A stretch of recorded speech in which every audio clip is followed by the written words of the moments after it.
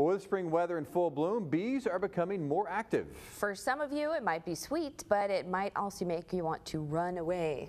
Sheree Honeycutt is live in the studio with the buzz on how to deal with bees. Jeff and Carly, I spoke with a professional beekeeper today on the do's and don'ts of dealing with bees and why the last thing you should do is kill them. Being this close to bees might make you nervous, but Grant Gillard has been doing it since the 80s. If you see a swarm of bees, first thing, don't panic. Gillard says the middle of April is the beginning of bee season. We're seeing the swarms, which sometimes show up like in your backyard, they show up at the park, they show up in parking lots, they show up in real different places. He tells me this means the bees aren't out to get you, they're just passing through. Well, they're moving through looking for a new home.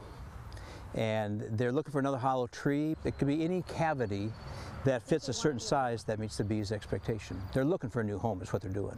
That new home may be in your yard. Don't do this. I have to lock the doors down. I don't have to get all the kids out of the yard. Don't freak out and don't spray them. If you see one, just be cool and walk away. Waving your hands frantically as if this will give them some kind of communication that you want them to go away. It doesn't. This is, to the bees, it's just movement. It just makes them more agitated. Gillard says the best thing you can do for bees is something you might not expect. You might want to keep those weeds in your yard. Don't mow it every other day.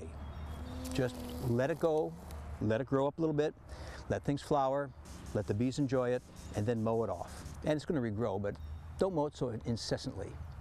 Whatever you do, don't kill them. We've seen a decline in bees, mostly through pesticides and a lot of loss of habitat. And remember, they make the sweet stuff. Those swarms are valuable to us, and so there's a beekeeper around, we'll come and get them, and usually for free. Stand by. The U.S. Fish and Wildlife Service listed the honeybee as an endangered species in January. However, Gillard says they're slowly making a rebound. Live Local Now, Sheree Honeycutt, Heartland News.